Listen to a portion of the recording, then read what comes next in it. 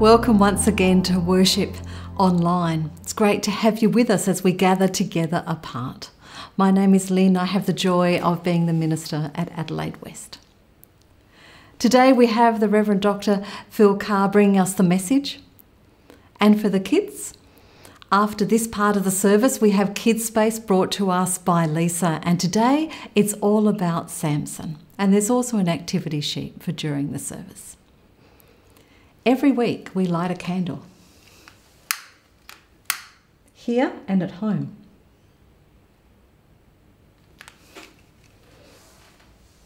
It reminds us of the presence of Christ as we meet, and as we light our candles, wherever we are together, it's a symbol of us worshipping together.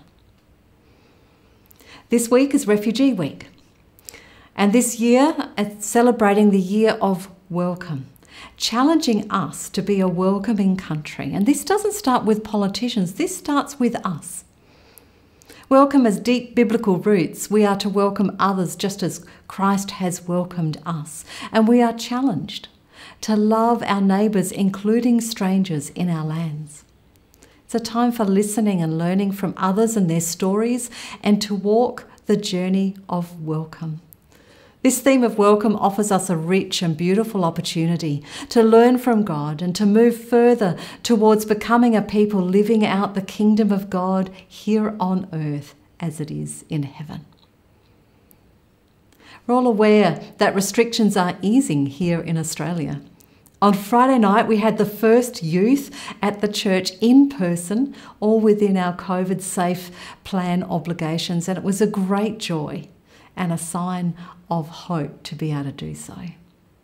Some Connect groups are meeting here at the church in the coming week, and some of our other groups are also considering meeting here again soon.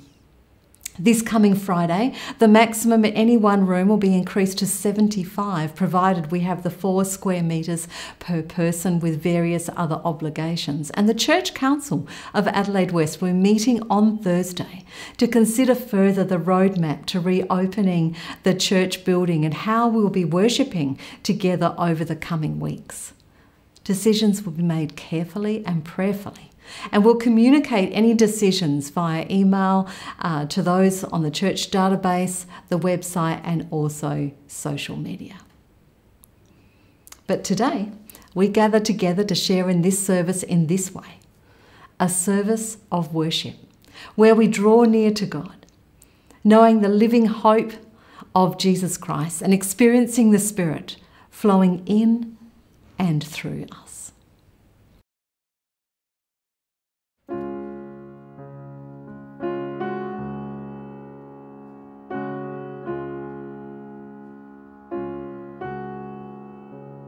Great the chasm that lay between us, how high the mountain I could not climb.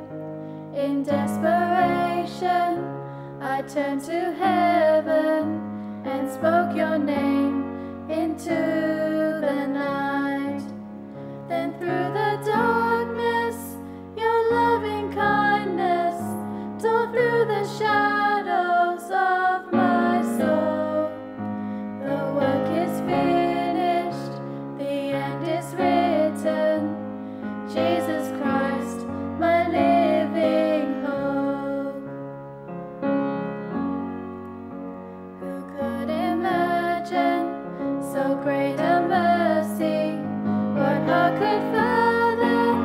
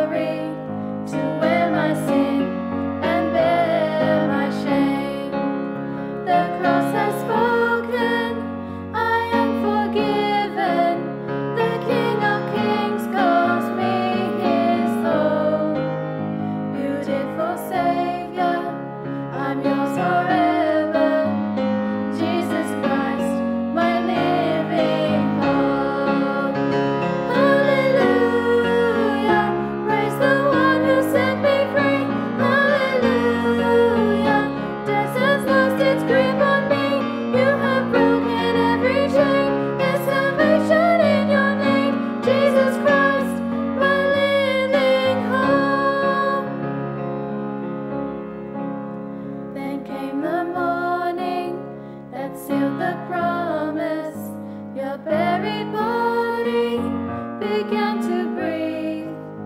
Out of the silence, the roaring lion declared the grave has no claim on me. Then came the morning that sealed the promise. Your buried body began to breathe. Out of the silence, the roaring lion declared the grave has no claim on me. Hallelujah, praise the one who set me free. Hallelujah, death has lost its grip on me. You have broken every chain. There's salvation in your name, Jesus Christ, my living hope. Jesus Christ, my living hope.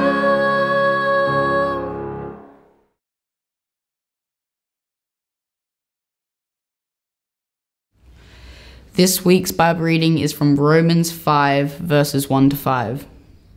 Therefore, since we have been justified through faith, we have peace with God through our Lord Jesus Christ, through whom we have gained access by faith into his grace in which we now stand. And we boast in the hope of the glory of God. Not only so, but we also glory in our sufferings, because we know that suffering produces perseverance, and perseverance, character, and character, hope. And hope does not put us to shame, because God's love has been poured into our hearts through the Holy Spirit who has been given to us. Our second reading is from Matthew 9, verses 35 to 38. Jesus went through all the towns and villages, teaching in their synagogues, proclaiming the good news of the kingdom, of healing every disease and illness. When he saw the crowds, he had compassion on them, because they were harassed and helpless, like sheep without a shepherd. Then he said to his disciples, "The harvest is plentiful, but the workers are few. Ask the Lord of the harvest, therefore, to send out workers into his harvest field." This is the word of the Lord. Thanks be to God.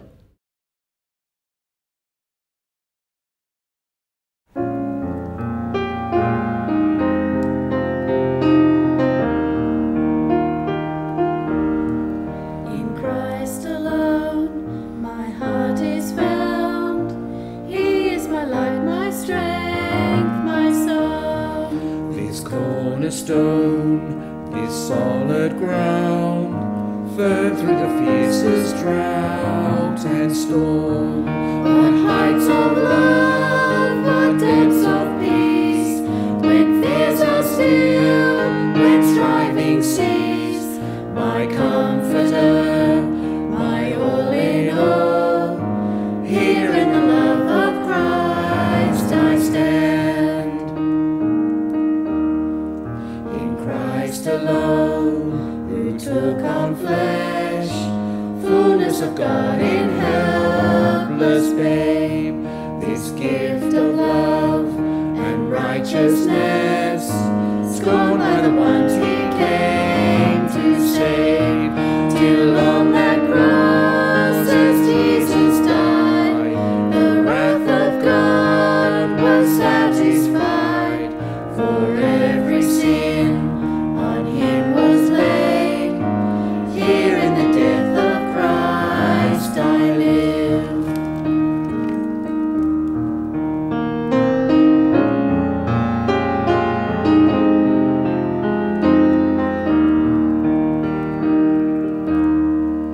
There in the ground his body lay, light of the world by darkness slain, and bursting forth in glorious day, up from the grave he rose again. And as he stands in victory, sin's curse has lost its grip on me, for I am his and he is mine, bought with the precious blood of Christ. No guilt in life, no fear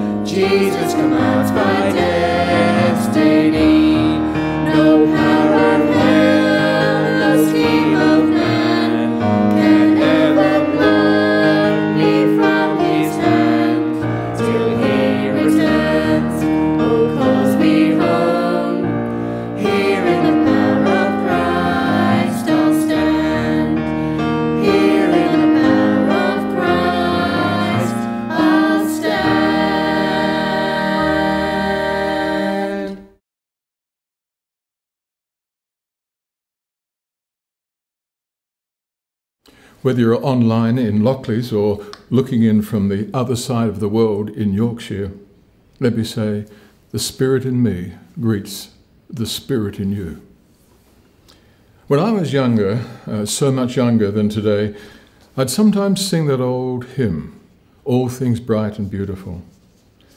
But these days I'm not so self-assured. I seem more in tune with all things sad and sorrowful. For while much of the world is wise and wonderful, there's also so much stuff that's cold and callous and cruel. Anne had cerebral palsy. She died just a month ago, aged 54. Now, she didn't have the coronavirus. She suffered from multiple organ failure from septic shock that originated from pressure ulcers. It's been alleged that her so-called carers kept her sitting 24/7 in a cane chair for at least the last 12 months of her life. Thus those sores, hence her regrettable, untimely demise. It was a week ago, Martin, a gentle 75-year-old, peace-loving Roman Catholic American, was supporting those who want justice for people of colour in his hometown, Buffalo, New York. Suddenly, out of the blue, he was confronted by police, the boys in black, and shoved to the ground. As he lay there, barely conscious, blood streaming from his head, a squad of those well-armed officers walked right over him. Martin remains in hospital even today, experiencing severe pain, thanks to those constables. Meanwhile, the leader of the free world used the power of his office and his Twitter account to besmirch Martin as an extreme provocateur. Or how about the bloke who cunningly snaffled a forest of toilet paper and vats of hand sanitizer from a local supermarket chain, devilishly scheming to make a financial killing during lockdown from folks who had been unexpectedly thrust into financial distress? You see, it's these things that make me want to say, help me if you can. I'm feeling down. For alongside the viral pandemic, we have a pandemic of human abuse. We have a pandemic of racial hatred. We have a pandemic of self-centered greed. These things are as epidemic as any virus. They endlessly infect and reinfect the world, carving a sorrowful stream of suffering across the continent of time. 10 years ago, Barack Obama spoke to a church in Atlanta, Georgia. He said, "The biggest deficit we have in the world is a deficit of empathy." He went on, "We are in great need of people being able to stand in someone else's shoes and see the world through their eyes." And I guess most people would agree. And behind his comment, though, is an understanding that people often care little for the problems others face. People in extremis typically get little more than momentary sympathy, 5 minutes in the media spotlight. But when the tables are turned, as they are for all of us sooner or later, it's then a different matter. For then, like Anne and Martin, we get to see people going over us or around us, dispassionately passing us by. But thank God, some folk still stop and respond. And that, of course, brings us to the reading today.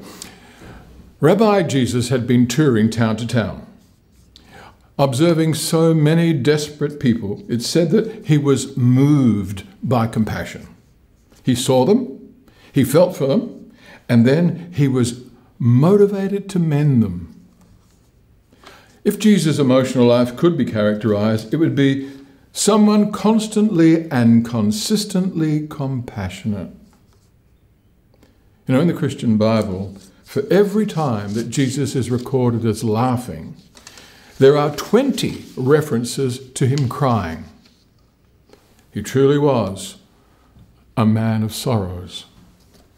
But not because he was depressed, but because he was compassionate. His compassion connects him to humanity so that our sadness saddens him. Our pain pains him.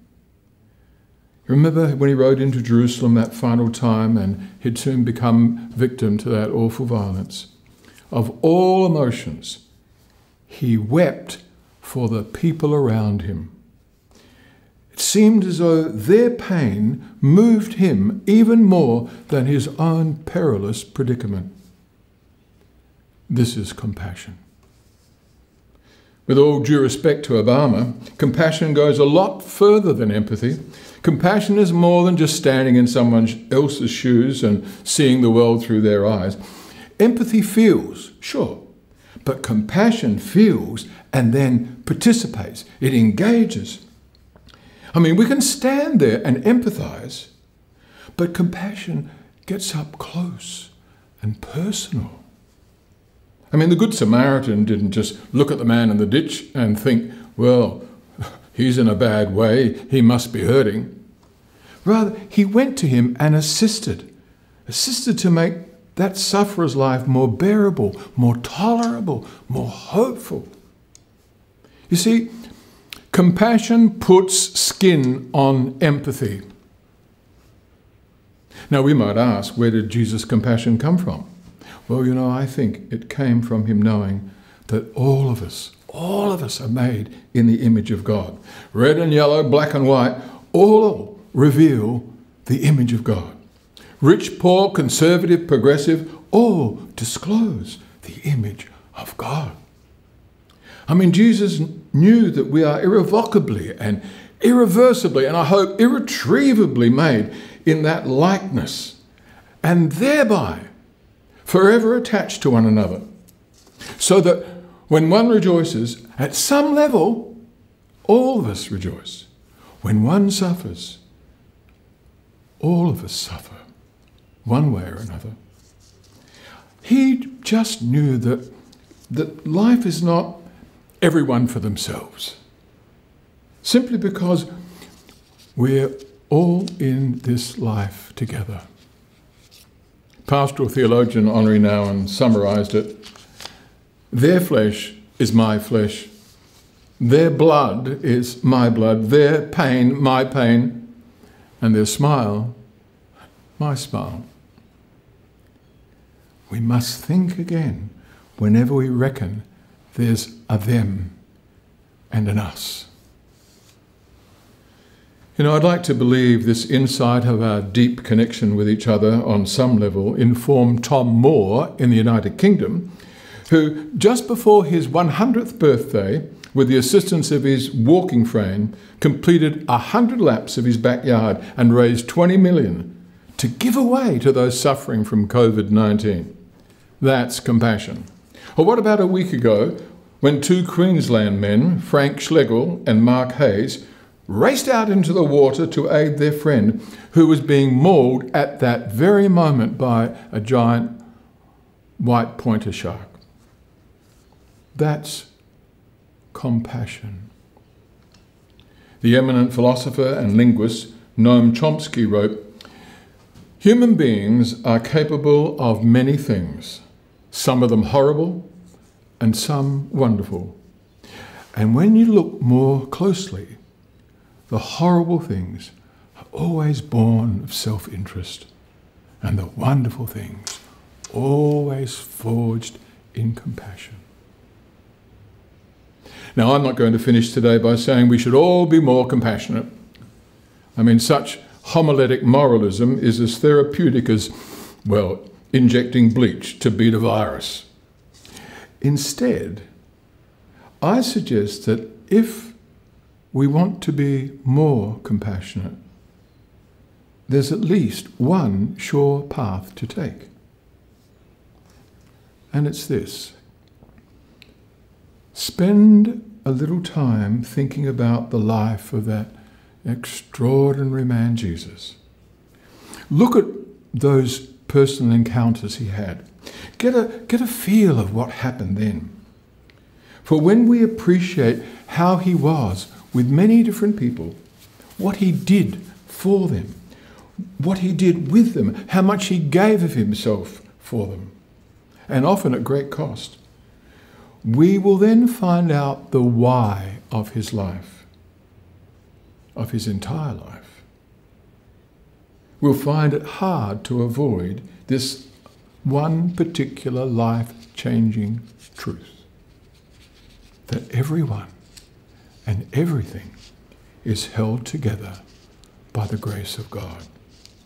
And brothers and sisters, when we see our oneness in God, believe me, compassion is real close. You know, what happened to Anne in the cane chair and Martin sprawled out on the footpath? Well, that evidences humanity's dispassion. And what centenarian Tom did and those two friends who went to the aid of their surfer mate, well, that demonstrates Christ-like compassion. So when the pain of this world surrounds us with darkness and despair, when searching just confounds us with false hopes everywhere, it is then that we are called to follow Jesus and be compassionate like him, or, as I like to think of it, called by God to put skin on empathy.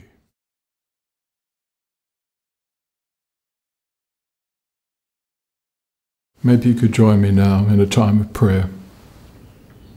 God of loving community, we praise you for our journey and for your abundant grace. We praise you for your saving word that guides this struggling human race. God of all creation, your future we embrace, for we are called to follow Jesus, to let compassion flow through us and fill this place. Amen.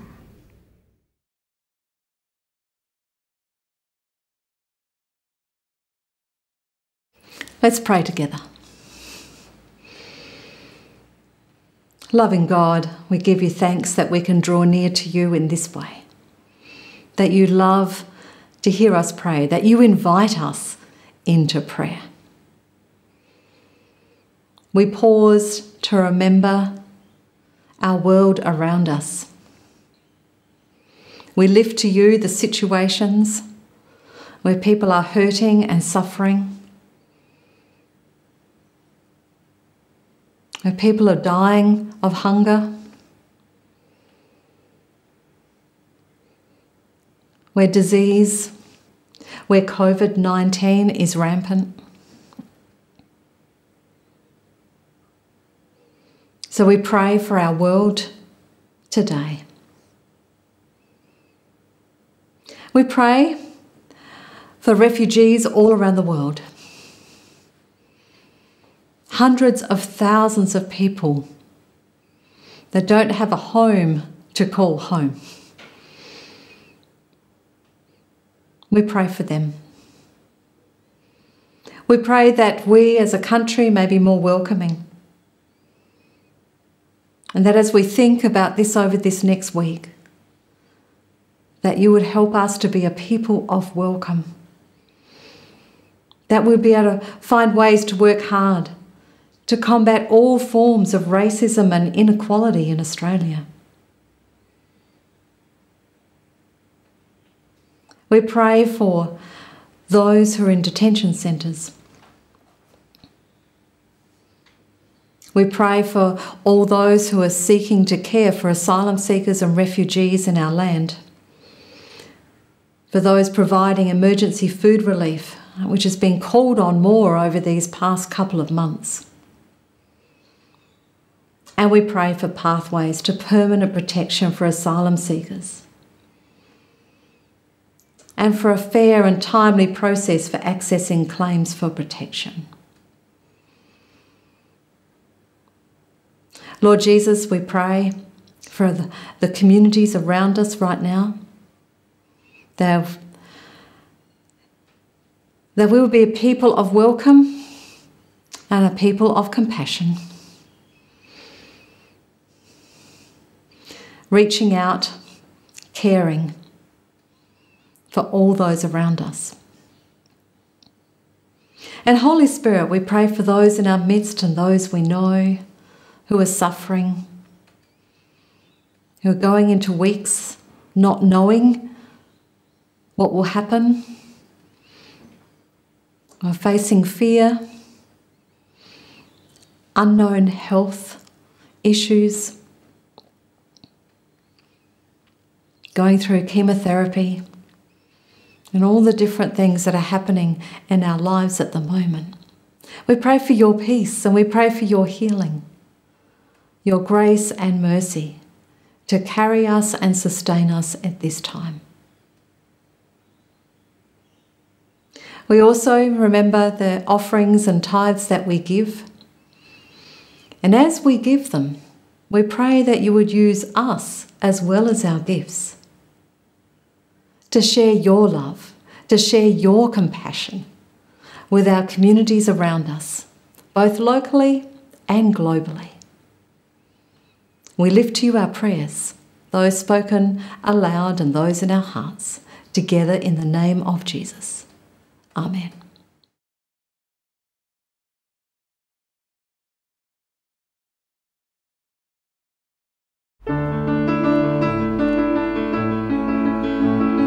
Where the Spirit is, there's freedom. Where the Spirit is, there is life. Not by our will can our freedom be nourished, not by our things, only by Spirit. Practice, my children, to live by the Spirit. Drop all your masks, take freedom's clothing.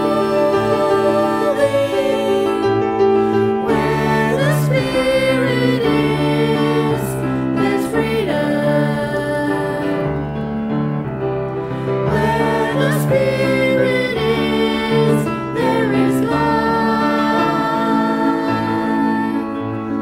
Heaven on earth, here we live free to love and to share, carried by joy. Practice, my children, to live by the Spirit, daring today to taste God's future. Where the Spirit is, there's freedom. Where the Spirit is, there is life. Wounds will be healed, eyes will be opened, imaging God, reflecting Jesus. Practice, my children, to live by the Spirit.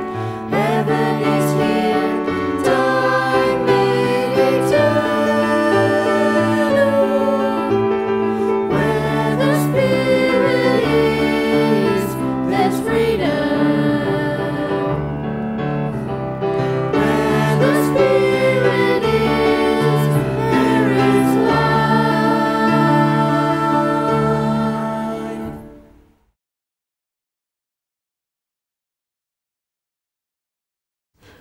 As we close this morning, I encourage you to reach out and connect with others right now or straight after the kids session with Lisa. I'm available at 11 a.m. on Zoom for a chat, and if you'd like to join us, grab a coffee, and the session link will be available on the Adelaide West Facebook page and group, or contact me. For Connect and small groups, there will be some questions to discuss from today's service on Facebook. And thanks to Phil for his message today. We always value prayer, and we're available to pray with you. Ring or email or press the prayer button now. Go into this week following Jesus as people of compassion, feeling and engaging with others. And as a people of welcome, loving our neighbours and strangers, living out the kingdom of God on earth as it is in heaven. And may the grace of the Lord Jesus Christ and the love of God and the friendship and fellowship of the Holy Spirit be with you each and every day as you go out to serve the world. Amen. Thank you for joining us.